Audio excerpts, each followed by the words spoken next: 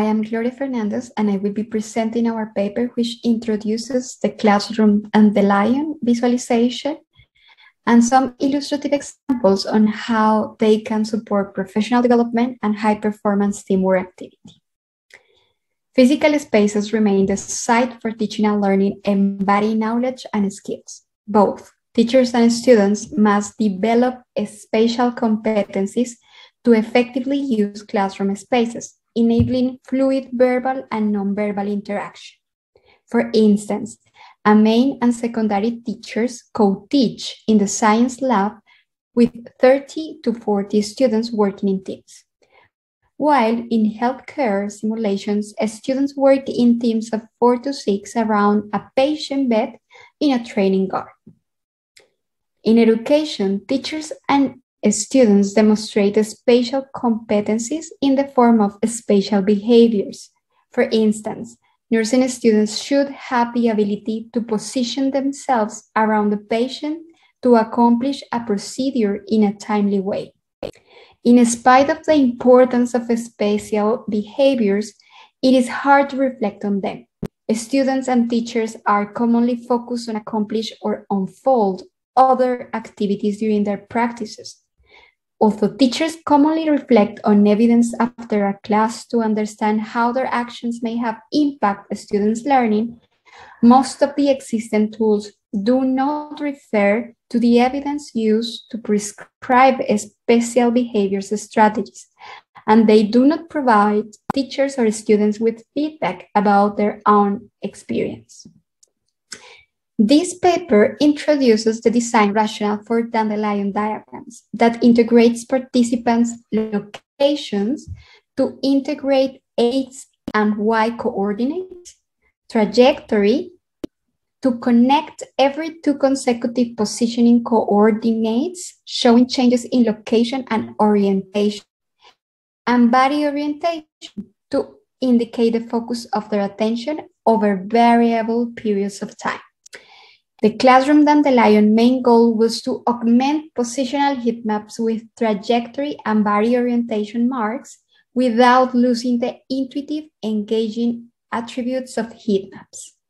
Using indoor positioning sensors, we tracked 2 teachers from 18 different sessions at the physical lab and 25 students and the teacher from 5 different nursing simulations.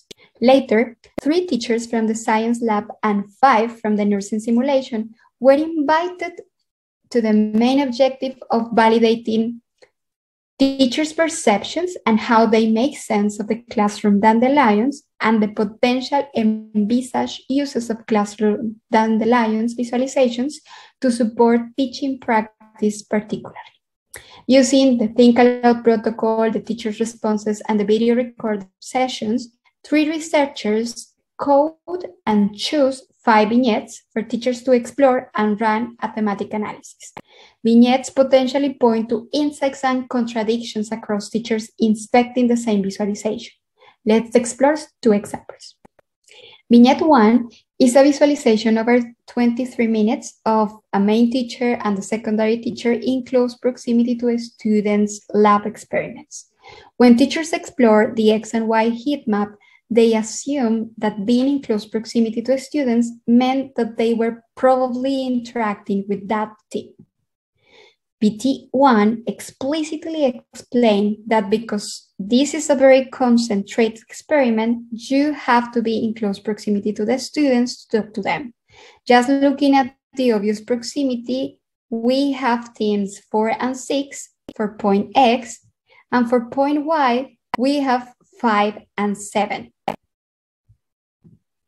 Now, when teachers explore the classroom Dandelion, they change how they initially interpret the data. PT1 indicated that his conclusion was wrong because he was oriented towards group 6.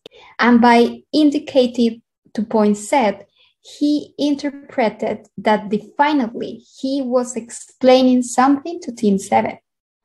Vignette 2 is a visualization over 1 minute of a teacher and 4 students nurses playing different roles while attaching an ECG device.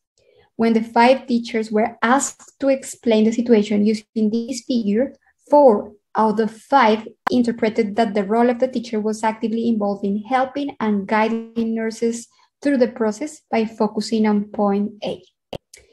They justify their behaviors by indicating the nurses may need a little bit of guidance and reassurance from the teacher. Or they also indicated that teachers must have been explaining something specific or nurses should be asking for additional clarifications. When teachers explore the classroom Dandelion, they change their initial interpretations by indicating that in point B, the teacher was standing there just looking, whereas in point C, he may have come over to briefly say something. And they can see the teacher was moving away to the next bed, pointing at the trajectory.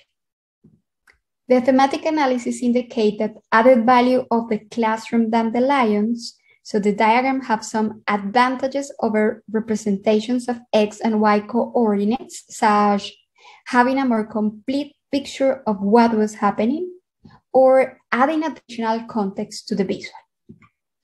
The diagrams are a potential complement to video analysis in summarizing key aspects of the interaction.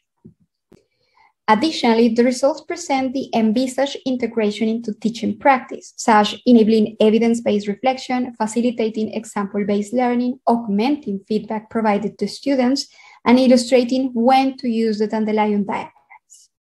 Teachers express some concerns regarding the time frame presented in the diagrams, which could lead to data being obscure or interpretation biases.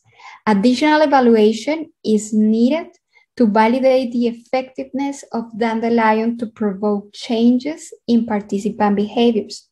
We noted a risk of overinterpretations, such as interpreting close proximity to indicate effective communication or interactions. Teachers also share some concerns around protecting the access to an anonymity of the data. In conclusion, this research describes how classroom Dandelions enable teachers to differentiate classroom interaction and attention patterns, help teachers to disambiguate the interpretation of the spatial behaviors, and help to characterize effective ways to approach students and team workflows. We also discuss in the paper teachers' envisaged uses for self-inquiry and training purposes. We invite everyone to find more information about the classroom Dandelions design components and results in the full paper.